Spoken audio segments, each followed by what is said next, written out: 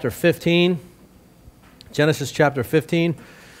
By the way, with our Wednesday night Bible study and prayer meeting, starting the first Wednesday in January, our intention is, because we'll be finishing the book of John, our intention is to do a topical series on the subject of end times, because it seems like everybody's interested in that subject right now, considering all the events that are going on around us.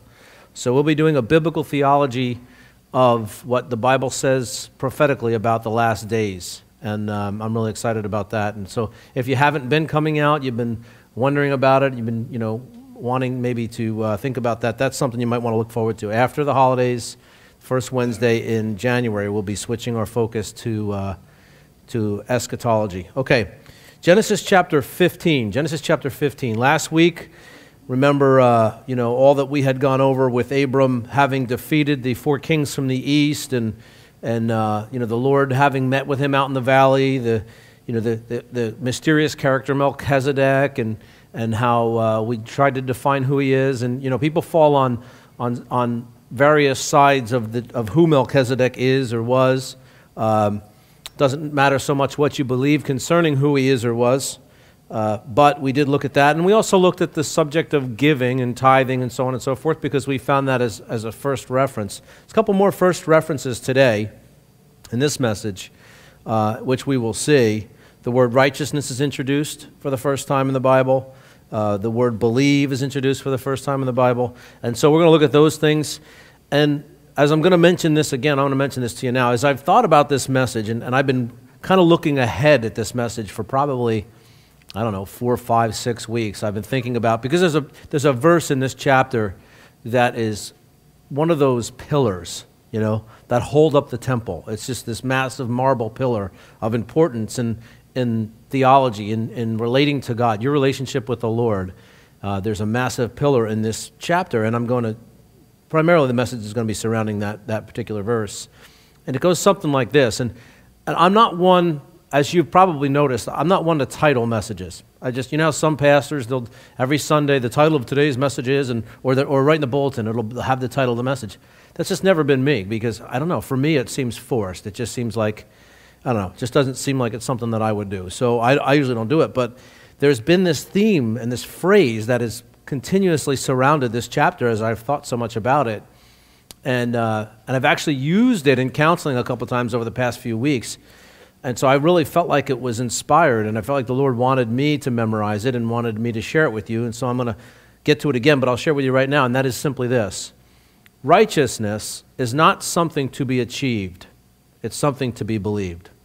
I'm going to say it again, and I will repeat it several times. Righteousness is not something to be achieved.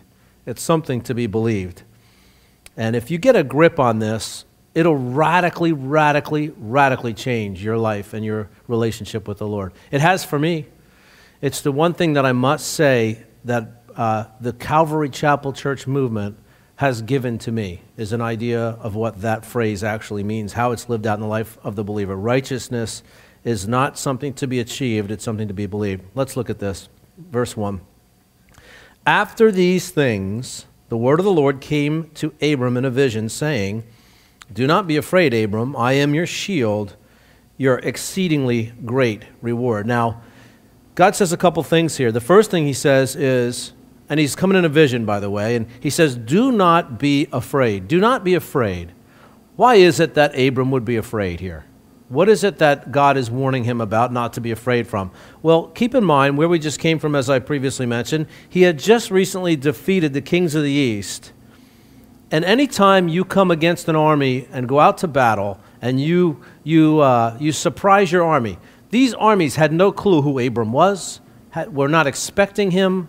This was a complete surprise to them. And so from their perspective, this is a completely new enemy, Abram and his men and his people. And so now they've gone home, sort of tail between their legs, licking their wounds, and vengeance is in their hearts, is it not?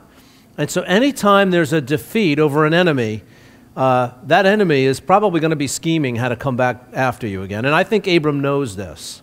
Okay? Now, if you consider this from Abram's perspective, there's that temptation to fear, because at this point, now we remember there were how many men that Abram had with him? 318, very good. And so if you remember that 318, and then think about how many people Abram had in his quote-unquote household at that time.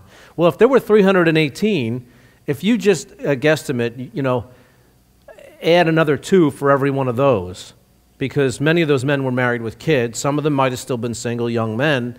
But if you add 2, a wife and a child, average for each one of those men represented, he had probably close to 900 or more people in his household. He's got a village. When he came back from Egypt, we're going to find out some of the people. We're going to be introduced to someone that came with him out of Egypt, by the way, a woman by the name of Hagar next week. But he took with him many people, and people have been born in his household and so on and so forth. This is not just Abram and, Sarai and a few people. This is a major deal now. He's got great wealth.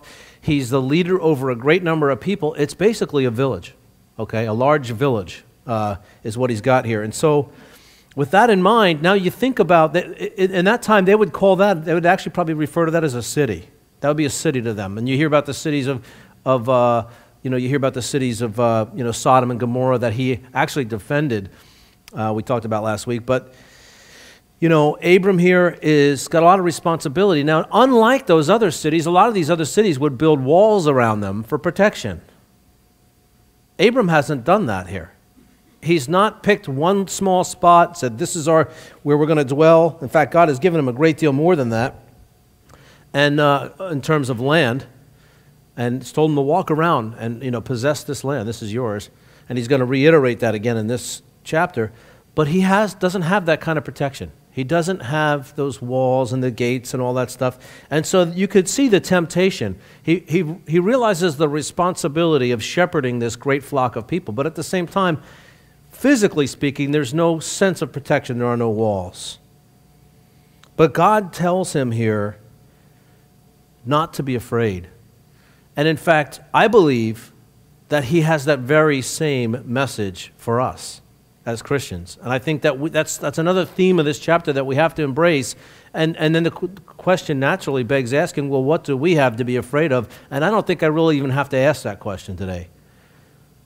The things that are going on in the world around us and everything that's coming down the pipe here in the near future that we can foresee can stir a great deal of fear within our hearts.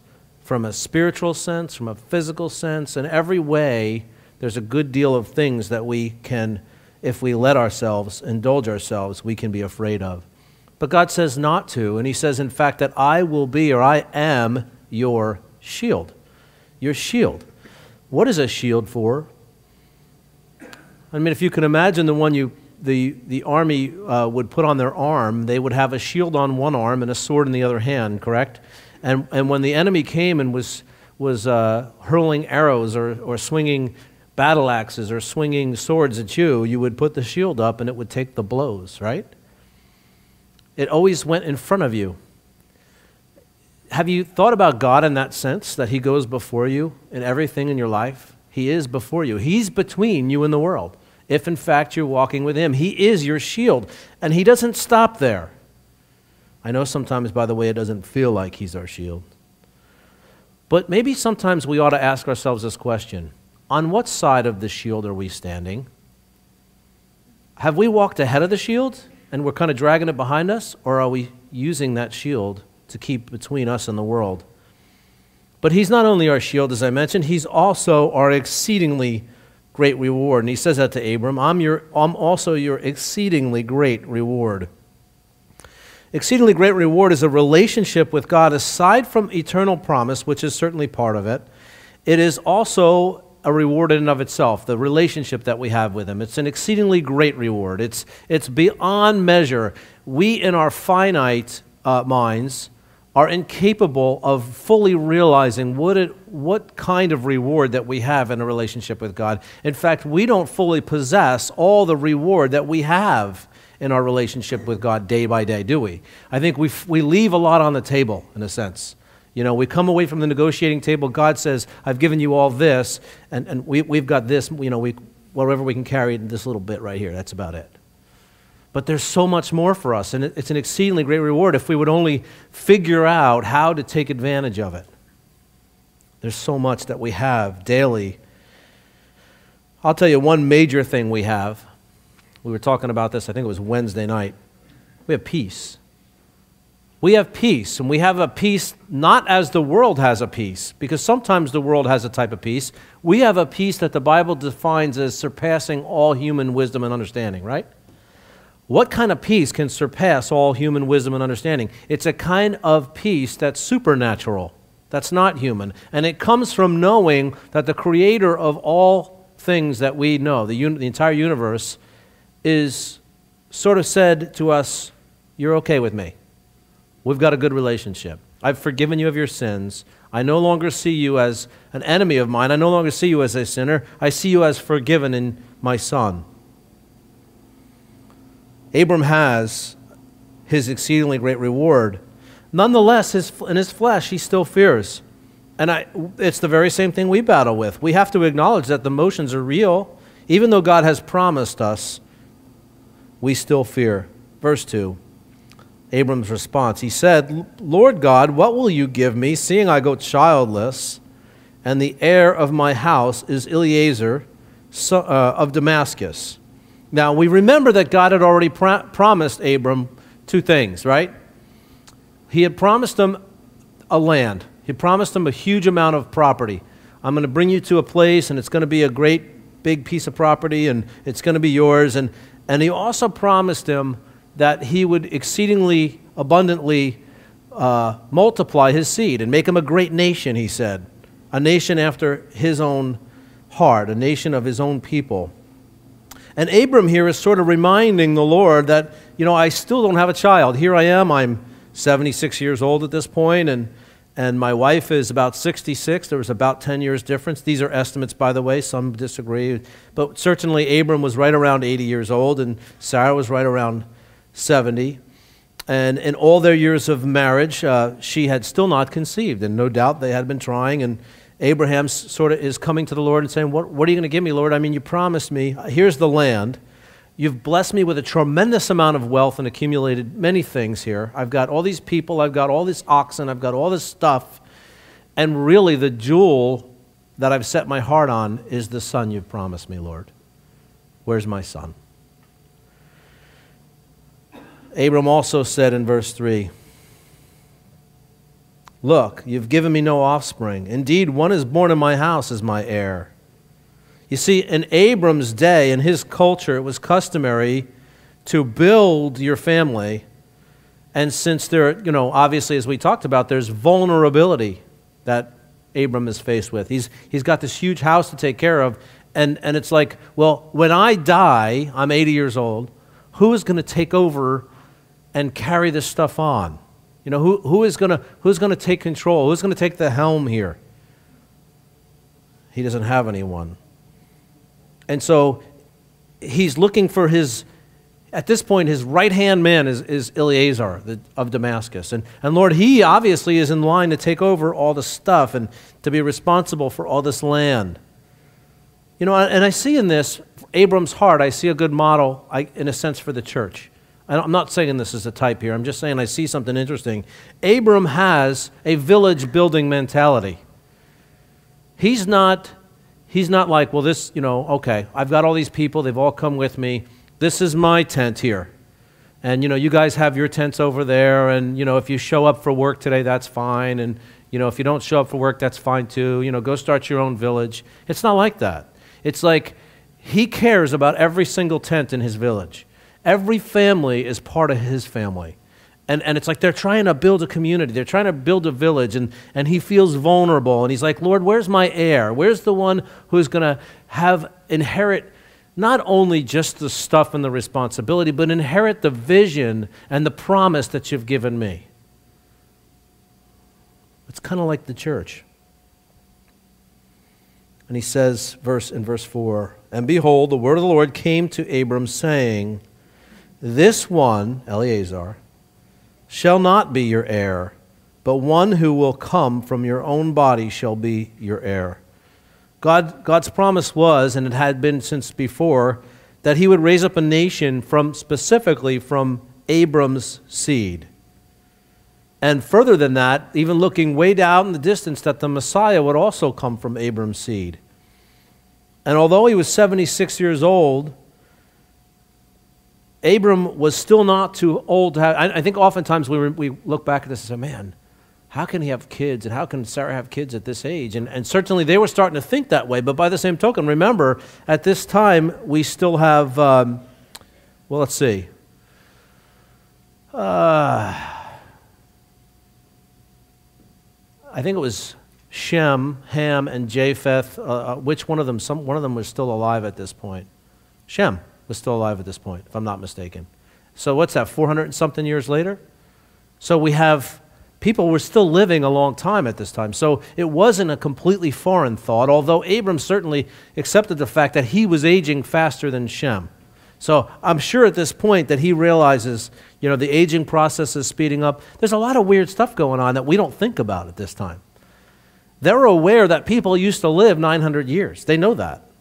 And it wasn't so far away that it was such a foreign thought to them. You wonder why they thought that changed, right?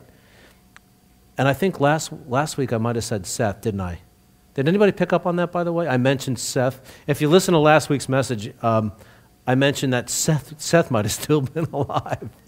It was actually Shem, and so I apologize for that.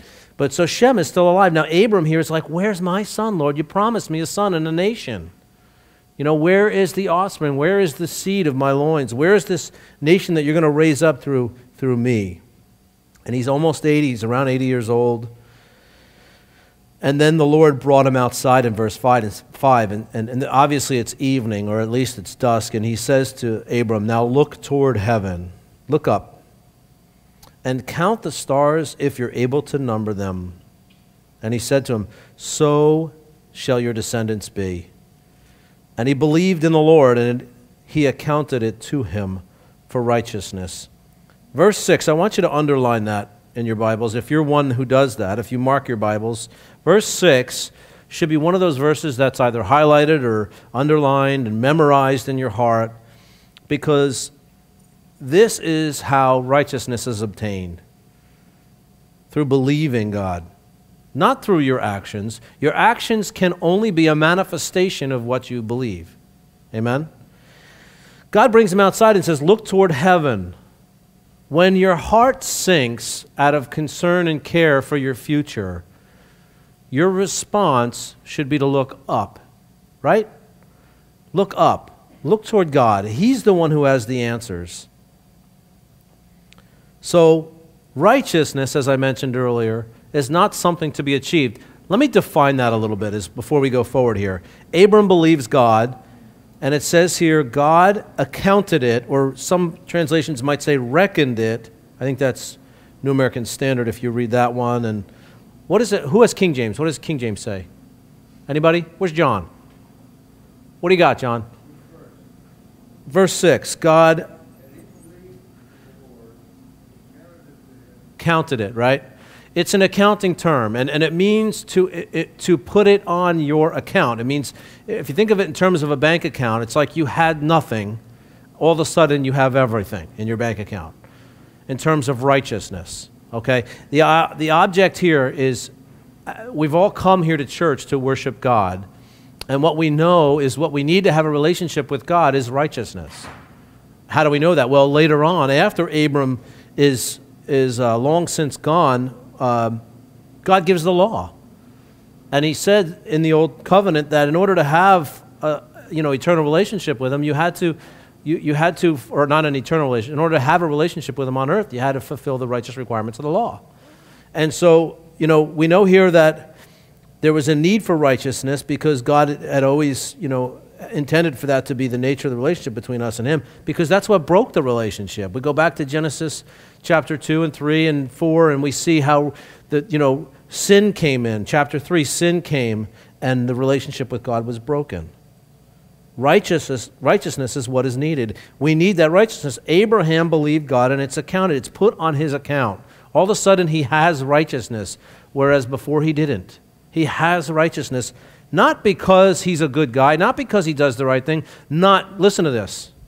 listen to this very carefully, not because he built altars, not because he, knelt down at those altars and bowed his head and prayed, not because he went out in the valley and defeated the 4 kings from the east. It's not for any of those reasons. It's only because he believed God. He believed God. What do I mean by righteousness is not something to be achieved? In our flesh, it is our natural tendency to, because we want to please God, that's good, that's in the spirit, we want to please God, right? But our natural tendency, because of that desire in our flesh, is to produce good works, right? We have this desire, and in fact, it goes even further than that, and this is rooted in pride, but we have a desire to feel as though there's some value in and of ourselves. It's very fleshly. We want to feel like God's getting something in exchange for what he's given us, don't we? We want to feel like that in every relationship.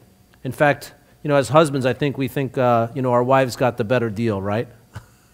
Look what she got. Look what I bring to the table, after all. And there's a sense of that, and I'm sure it's very subtle, but there's a sense of that in the relationship with God. Boy, God, you did good when you got me, It doesn't even sound right saying it, does it? It's hard to say it. But there is the flesh. That's the flesh's perspective. But in fact, it doesn't work that way, does it? In fact, if you look at Romans chapter 7, you'll find that in the flesh dwells, in fact, the only thing that dwells in the flesh is sin, right? The only thing that the flesh can accomplish on its own is sin.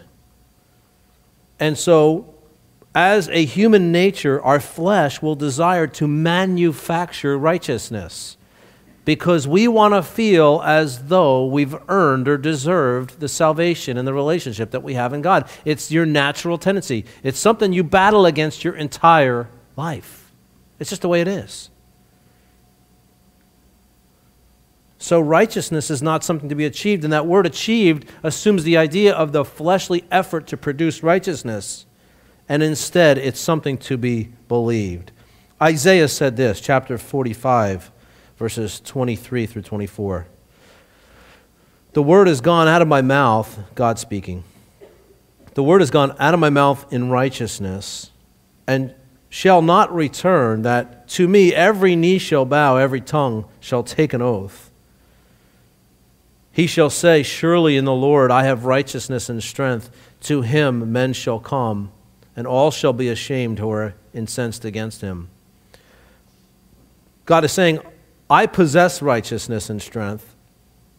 And the righteous, those who desire to be righteous, shall come to me for it. Belief in the promises of God that he gives us in his holy word is what saved us. Belief in the promises of God and his holy word, by the way, is also what sanctifies us.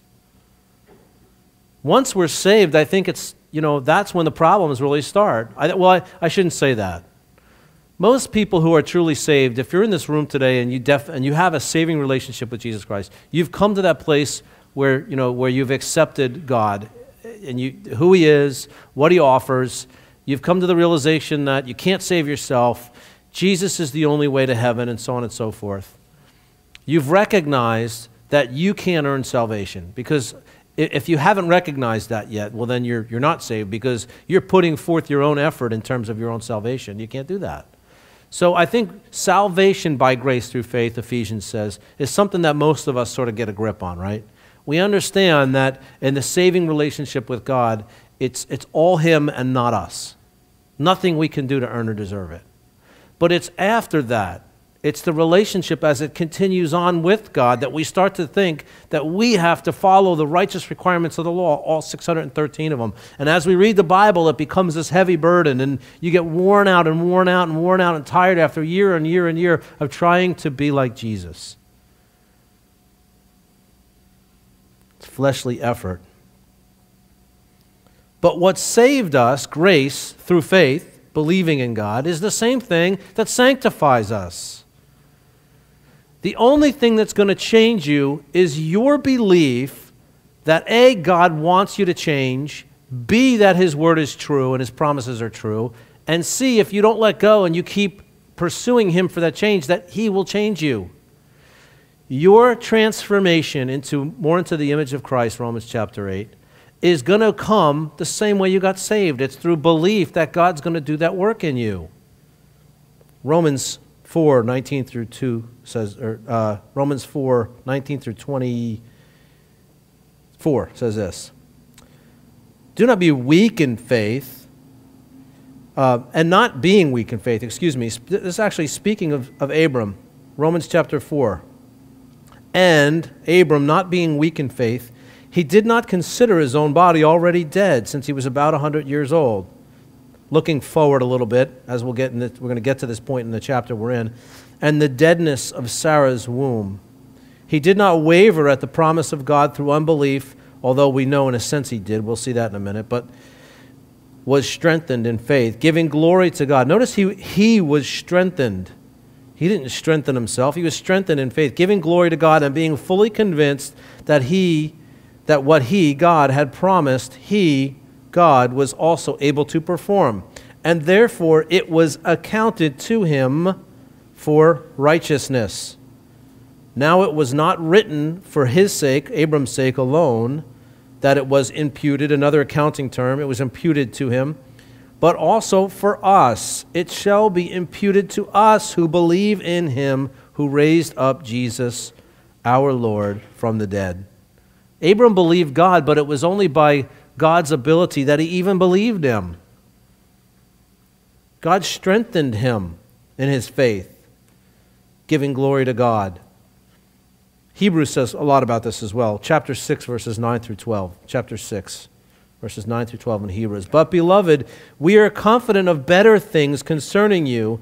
Keep in mind, this book of Hebrews is written to a bunch of Jewish people who had sort of gone back to relating to God from an old covenant perspective, which is exactly the subject we're talking about, isn't it?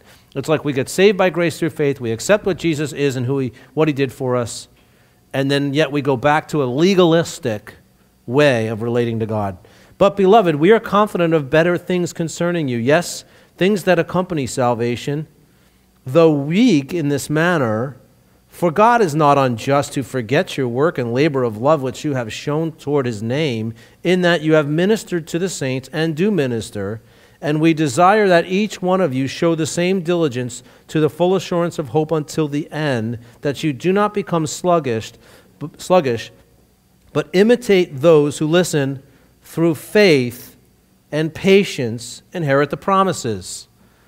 Yes, if you're exposing your heart and your mind to the worship of God and to the study of his word, and you come across all these brilliant truths, and you begin to see righteousness here, and you begin to compare yourself to that righteousness, and you see, I fall so far short of righteousness.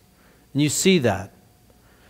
If you're getting tired out trying to be this, you're trying to accomplish righteousness in the flesh. In this verse, in these verses in Hebrews chapter 6, it's talking about patience, perseverance in faith, believing that God is going to transform you. Not in that you can transform yourself. It's just not going to work that way. There's a lot of people who I know used to go to church every Sunday, used to be real involved, used to be used by the Lord in great many ways. And today, they don't go to church anymore. They're struggling in their homes. They're struggling with this. They're struggling with that. And it's because, I believe it's primarily because of this simple, basic truth. They formerly were trying to be something they couldn't be. And God is just sitting back there waiting for them to stop trying to be good. Now, this message could be taken the wrong way very easily. You could be saying, no, wait a minute, it sounds like what you're saying is I can just go out and live any way I want, and God's just going to change me no matter what. Does that work? No. We have to try our best to cooperate with what the Holy Spirit's doing in our life, amen?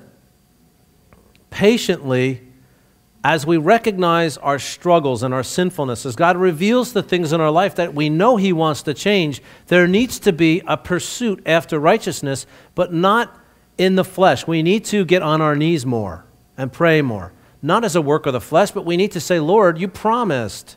Just like Abram's reminding the Lord of his promises. Lord, you promised you were going to change me. I want so badly for you to use me. I want your glory to be seen in my life. And the only thing, by the way, that is going to bring about his glory seen through your life is when he does a miracle in your life and he changes you. And people can say that's different because that person never could have changed unless God changed them, right?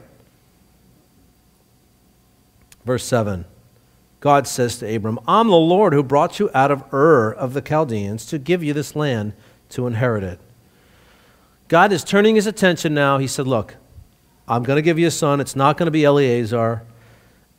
I promised I would do that. Your descendants are going to outnumber the stars if you were able to count them. And now he turns his attention and reminds him of the second part of his promise, and I've given you this land to inherit it. And he said, Lord God, how shall I know that I will inherit it? Now, on the surface, you're sitting there thinking, how is he going to tempt God? What's going on here? What's he asking God? Can't he just take him at his word? So God says to him, he says, how will I know, Lord? How will I know? So he said to Abram, bring me a 3-year-old heifer, a 3-year-old female goat, a 3-year-old ram, a turtle dove, and a young pigeon. And then he brought all these to God, and he cut them in two down the middle and placed each one opposite the other, but he did not cut the birds in two. And when vultures had came down on the carcasses, Abram drove them away. Now, this might seem very bizarre to you, but you have to understand the culture and the time. In Abram's culture, in his time, if you wanted to establish a contract with somebody, you were going to enter into a business deal, this was a typical contract. They didn't have lawyers back then. They didn't have, this kind of thing where all this paperwork was drawn up and you really couldn't understand any of it. This was easily understood. I think sometimes it'd be cool to return to this kind of thing, Let's say Tony and I were entering into some business deal. We would bring together these, these sacrifices and we would cut them up the middle and split them in half, and it would be bloody, and we would meet in between them, and we'd come in between them, and we'd stand there, and we would each verbally state what we were agreeing to, and then kind of we would shake hands. And the idea here, this is seriousness. This is serious stuff. It's costly, which speaks of seriousness. If I'm going to sacrifice these things on behalf of this contract, I'm serious. I'm very serious about this. And it was ugly. It was bloody. I mean, for us to enter into this kind of deal, obviously we were taking a very sober and serious thought about what we were agreeing to. It was a promise we were making. It was a contract. Costly and bloody. It meant that two people very serious about what they were agreeing to, that two men would meet in the middle and state their commitment, shake hands, and walk away, and we have a deal. This is a binding contract. Boy, as a pastor, I'm glad that marriages aren't done this way, Now, when the sun was going down, a sleep fell on Abram, and behold, a horror and great darkness fell upon him. Now, here he is, you got to understand, God has condescended in a sense. This is my view of this particular chapter. God has condescended to Abram and said, all right, you want to know for sure that I'm agreeing to give you this promise, this inheritance, this land. Because you asked me, you want to know. So go ahead and bring me the 3-year-old heifer, bring me the 3-year-old this, bring me the 3-year-old that, and so on and so forth, and the birds. And they didn't cut the birds in half, but they laid them on the side. And now here's Abram. He's waiting for God to come, to stand in the middle with him, so that they can make this agreement. This is Abram's waiting for the contract. And while he's waiting, the vultures come, and he has to beat the vultures away, and he's waiting, and he's waiting, and it gets so late that Abram just falls asleep. And God causes a nightmare to fall on Abram. And then this is what God says to Abram. Listen, verse 13. Know certainly that your descendants will be strangers in a land that is not theirs, and will serve them, and they will afflict them 400 years. They will afflict them 400 years. So get the scene here, okay? Abram is like, I'm making a contract with God, right? And so, he's waiting and waiting for God to come. He's beating back the vultures. God, waits for him to fall asleep, causes this dream, and starts to give him a vision of the future. We know what this is, obviously. This is his descendants that he's promising him. It's all about the agreement, the contract. Those descendants will go into captivity in Egypt, amen? And then we know that many other things will happen. Your descendants will be like strangers in a land that's not theirs, and will serve them, and they will be afflicted 400 years. Now, before we go any further in this, some of you maybe have heard that there's a contradiction in Scripture here, because Exodus chapter 12, verse 40 says that the sojourn of the people of Israel, Abram's descendants, that they lived in Egypt was 430 years, and that's repeated one other place as well. But if you go back to verse 13, in this nightmare that Abram's having while he's waiting for God to come, it says 400 years. Well, where's the other 30 years? Well, specifically what God is talking about there is that they'll be afflicted 400 years. 400 years of affliction. Because the first king of Egypt, when they went down there, was a friend of the people of God, right? And then when he finally goes off the scene after 30 years of Abram's descendants dwelling in Egypt, a king arises, a Pharaoh arises, who is no friend of the descendants of Abraham. So let's go on. Verse 14. Abram's having this dream. God's explaining it to him. And also the nation whom they serve, Egypt, will I judge. Afterward they shall come out with great possessions. Now as for you, you shall go to your fathers in peace. You shall be buried at a good old age. But in the fourth generation they shall return here, for the iniquity of the Amorites is not yet complete. This is what the dream means, Abram. Your descendants that I'm promising you that you're going to have, that are going to outnumber the stars, those descendants are going to go into captivity in a place called Egypt. For 400 years there's going to be affliction, and then they're going to come out of there, and after 4 generations they're going to return to the land that I promise you. And it's not ready yet because the iniquity of the Amorites has not yet been complete. Interesting there. God's going to judge the Amorites, but not before the hearts of the Amorites has gotten to a point of no return. You ever notice this principle in Scripture? God is so long-suffering and patient.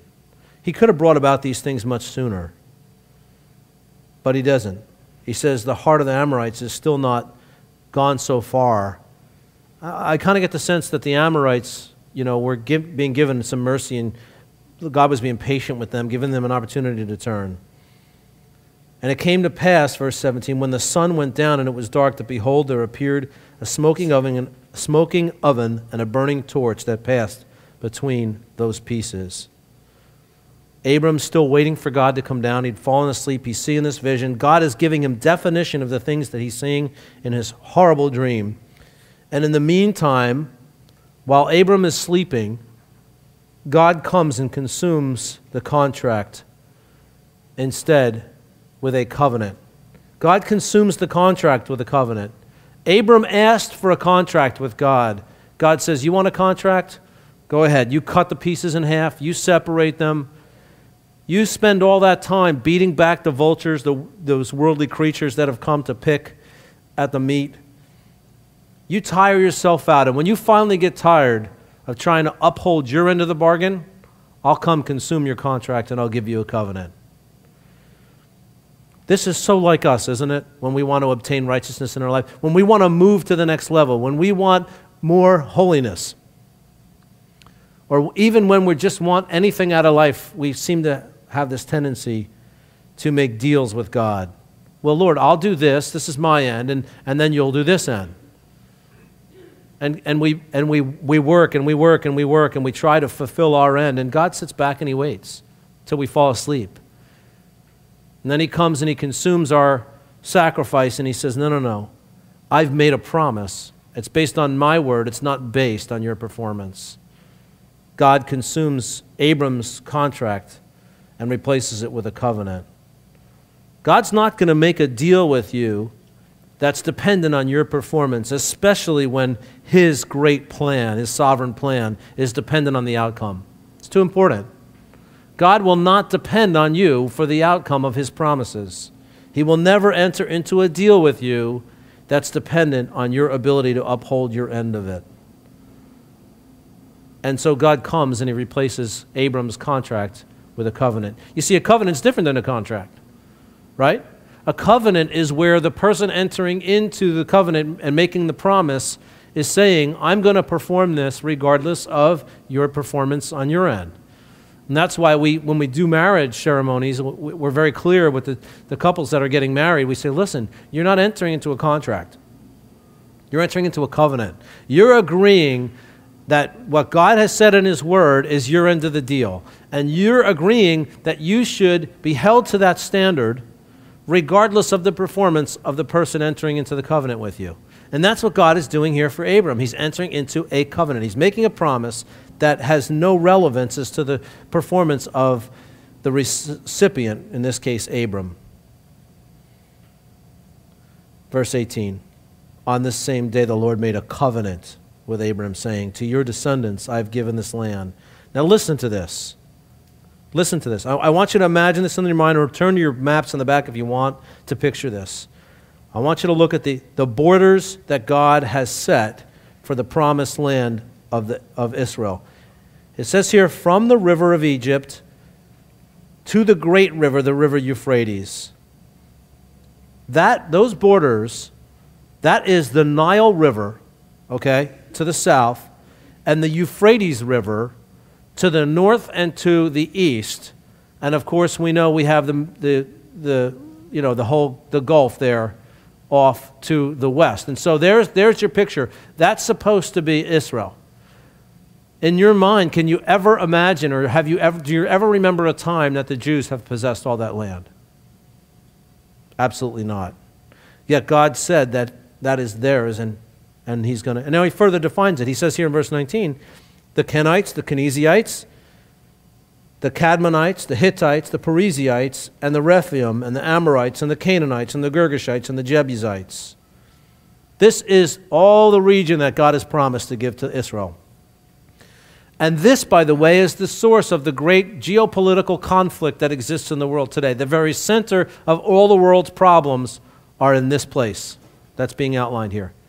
God has promised it to Israel, and the Arabs now want it. We learned last week, and we're going to see next week, how the birth of the Arab nations from the descendants of Ishmael, human effort to perform God's work. We're going to see that next week. Abram wavers in his faith. Sarai wavers in her faith. And we're going to see how this land is fought over. And we're seeing that today, aren't we? How this land is fought over. And it's the source of great conflict in the world today. And it's the source of a lot of problems. And this land was promised to the Israelites. Now God has begun to give it back to them. We know in 1948, 46 or 48? 48. Israel became a nation again. And they have their land.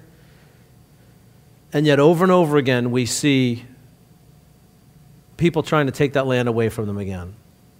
The Palestinians are trying to take the land away from them, claiming that it's theirs. And the nations around them are trying to take more and more of their land. Russia wants part of the coastline. Iran and Iraq want to encroach upon their land. And it's not theirs. It belongs to Israel. It belongs to the descendants of Abram. Hebrews 8 says this, verse 7. For if that first covenant had been faultless, then there'd be no place, they would have not been sought for a second. This old covenant that Abram hasn't even yet been introduced to is completely different from the new covenant that Abram is now learning about.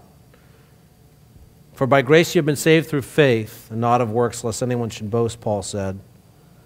The new covenant is obtained by grace through faith, and the relationship that we have with God of sanctification in which He changes us is obtained also by grace through faith. The land that Israel is going to possess is going to be obtained by grace through faith. We're going to see that happen, I believe, in the millennial reign. Paul also wrote about the difference between the old covenant and the new covenant in Galatians, where he said this, what purpose then does the law serve? If the law is not perfecting us, if we can't be perfected by fulfilling the righteous requirements of the law, well, then what purpose is it? Of course, he's asking a rhetorical question. He says this, it was added because of transgression, till the seed should come to whom the promise was made. And it was appointed through angels by the hand of a mediator. Now, a mediator does not mediate for one only, but God is one. Is the law then against the promise of God? Certainly not. If there had been a law given, listen to this, which could have given life, truly righteousness would have come by the law. If Abram could have done this on his own, then God would have met him. If he could have performed righteousness on his own, God would have met him there and completed the contract with him. If God could have made a great nation on his own without God's help, Sarai would not have been barren. But as we're going to see next week, she is and was. Paul also said this in 2 Corinthians chapter 1, verses 20 through 22. For all the promises of God in him, in Jesus, are yes, and in him, Jesus, amen, to the glory of God through us. Now he who establishes us is with you in Christ and has anointed us in God, who also has sealed us and given us the Spirit in our hearts as a guarantee. Doesn't that fill your heart with warmth and joy to know that it's not up to you to perform righteousness in order to obtain a relationship with God, in order to maintain a relationship with God more accurately? You can't work for your relationship. The promises of God in him are yes and amen, to the glory of God through us. It is God that performs it, and it is he who will complete it until the Christ Jesus. Amen? Where are we at? Worship team, make their way forward. If you've been working for your relationship, if you think you've entered into a relationship through work, let Abram's example, let verse 6 in chapter 15 be an example for you, because righteousness is not something to be achieved, it's something to be believed. Who remembers, you don't have to raise your hands, but do you remember Promise Keepers? Anybody remember Promise Keepers? I see a lot of heads shaking. In fact, you can raise your hands. Who went to Promise Keepers? Anybody? I thought we'd have some people that went. We have a few people that went to Promise Keepers. Now, on one hand, you look at Promise Keepers and you say, well, I'm sure that was something that God probably delighted in. How many men went to some of them? I mean, there were millions over the various ones that went, but I think at one point there was like a million that attended maybe one of them. But amazing thing. How many men do you think there made sincere commitments to make radical changes in their life? A lot, I'm sure, right? Probably some of us know people that went to a Promise Keepers and made radical commitments to the Lord to keep promises, right? How many today do you think have actually fulfilled those promises? Probably none. Probably every one of them have failed in some way, form, or fashion in keeping those promises. And how many of them who've made those promises do you think have felt bad about not keeping those promises? Probably everyone who's failed in keeping those promises. And that's exactly what I'm talking about. It's the very thing that'll keep you from going back to church at times, where you've made commitments to the Lord, you've made promises to the Lord. Lord, if you do this, I'll do this. God's sitting back, and he's going to wait for you to wear yourself out. Go ahead, keep beating back the vultures. That's what you want to do. Cut the animals in half, stand there, beat back the vultures. I'm going to wait till you fall asleep, and then I'm going to come and consume your sacrifice until you're ready to believe that I'm going to keep promises, and you can't keep promises. One of my favorite teachers when I was at Calvary Chapel Bible College, a man by the name of Bob Hoekstra, said, don't be a promise keeper, be a promise believer. And then he would go like this. He had this big smile. Awesome guy. Don't be a promise keeper, be a promise believer. Why is it so important that we know the promises of God? Because if God said it, it's going to come to pass. God said he wants to impute his righteousness into you and into me. Our belief in that is what's going to change us. But sometimes we have a tendency to say, no, it's been so many years that I've just learned to live with this sin and this compromise, and maybe this is just how I'm going to die, and he's done other things in my life. That's good enough. I'm good just how I am. But God doesn't want you to be there. God doesn't want you to be content in your current unrighteousness. He wants to make you righteous. He wants to make you like His Son. So let's all stand and let's bow our heads and ask the Lord to consume our contracts with covenants and to perform His righteousness in and through us. Let's pray.